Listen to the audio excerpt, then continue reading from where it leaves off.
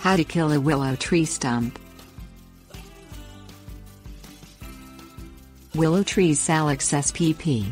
are often prized specimens in landscapes and natural settings, especially near water features, for their graceful form and inability to thrive in poorly drained soils.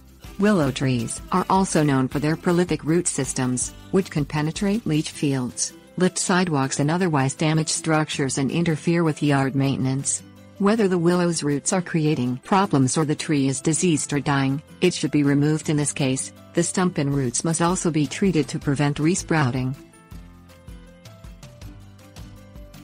Things you will need: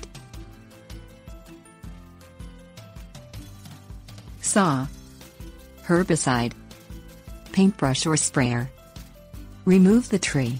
Cut off as much of the surface as possible if the stump has been sitting for longer than a few hours since removal. If the top few inches of stump cannot be easily removed, fray the bark to expose more of the tree's phloem. Ideally, the herbicide should be applied within 10 minutes of this cutting. Select and prepare a herbicide. For willow stump treatment, use a herbicide that contains dicamba, triclopyr, imazapyr or picloram 2,4-D glyphosate and 2,4-D based herbicides can be used for fair control, but stumps will then likely require further treatments. Apply the herbicide to the cut surface according to manufacturer's instructions. One possible application method could involve brushing a thorough layer of herbicide on the cut and frayed surface. The chemical can also be sprayed onto the exposed surface. Tips: warnings.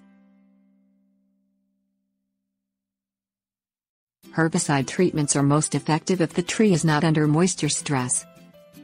Avoid applying herbicides during the spring when there is heavy upward sap flow.